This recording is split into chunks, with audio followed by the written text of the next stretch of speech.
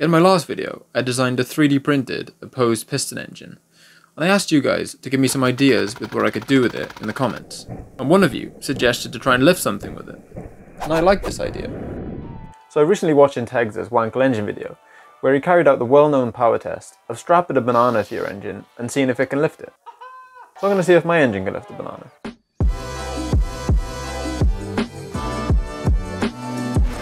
So as per usual, I overcomplicated things.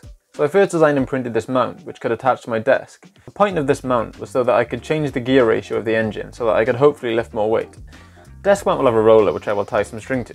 Then to the other end of the string, I will tie some in which I want to lift. The roller is geared to the engine, so that when the engine spins, the roller spins. And as the roller spins, it lifts the weight.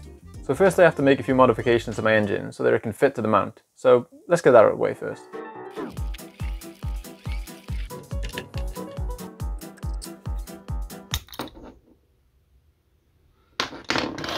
Fuck.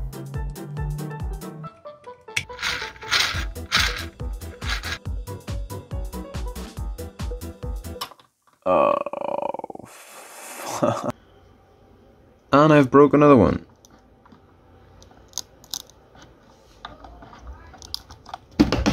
Brilliant!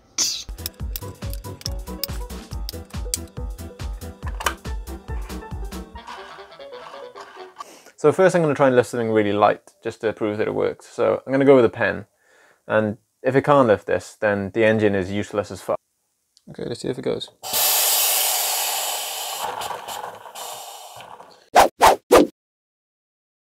Still be broke.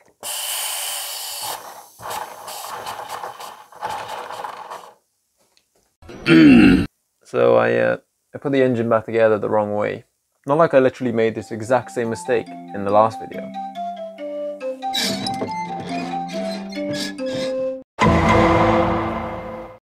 Okay, 20 psi.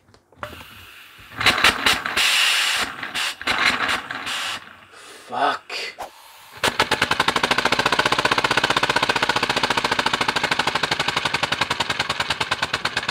So now I've put it back together the right way. It appears to be working fine. So let's see if it can lift something.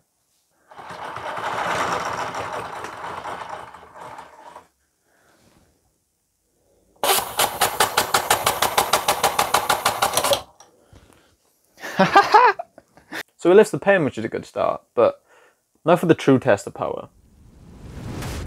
The banana lift. Otherwise known as Integza test. Jump banana! Banana! Banana! Banana!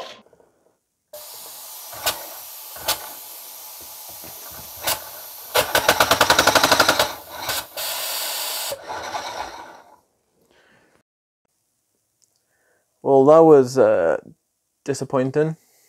So the engine is clearly less powerful than the Wankle engine that Integza and 3D Print Life have made. But to try and save face, I'm going to increase the gear ratio and see if that can help lift the banana. It was at this point I realised my grave mistake. That I had not considered that if I increase the gear ratio, the output gear will get significantly bigger, which means it won't fit in the mount I printed off. Oh, fuck! Yes, I could have printed another one, but that would have been another full day of printing and another 100 grams of filament. Ain't nobody got time for that! So the largest gear ratio which will fit is a 1 to 1.5. Not a massive increase from the 1 to 1, but it's worth a try. So I printed off these gears and gave it another shot.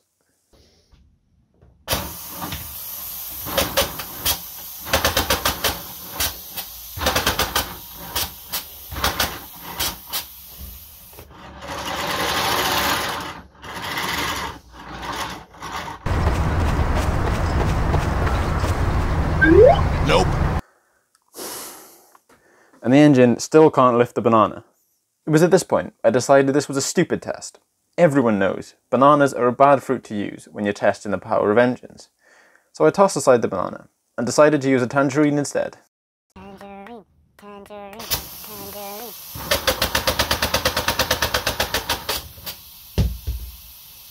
Tangerines, baby! So there we have it. My Opposed Piston Engine has 1 tangerine power. The tangerine weighed about 90 grams and the banana weighed about 130 grams. So my engine can lift about 0.7 bananas. This is stupid as fuck. To calculate the power of the engine, I can use this formula. Power equals force times velocity. The force is simply the downward force of the tangerine due to gravity, and the velocity is the distance travelled over time. Plugging all these numbers into the equation gives a whopping 0.27 watts. So I think some work is needed to make this a bit more powerful, as right now it's about as useful as shaving cream to a Wookiee. To try and improve the power of the engine, there's a couple of things I could do. I could try and increase the RPM of the engine, I could use bigger pistons, or I could design a multi-cylinder engine. But that's for another video. There were a few problems with this test. Number one being, I don't have an air compressor which can supply a constant air pressure. I'm instead using a 2-litre bottle, which will quite quickly lose its air pressure as the engine runs. So this means that as the engine continues to run, the power which it generates and the weight which it can lift will decrease. Number two, the ball valve which I'm using to stop the air supply to the engine actually causes quite a big pressure drop. But as I need to be able to stop the airflow to the engine, I don't really have a choice but to use the valve. And the final problem with this test is, who actually cares what fruit this engine can lift? I mean, the test is just stupid as fuck.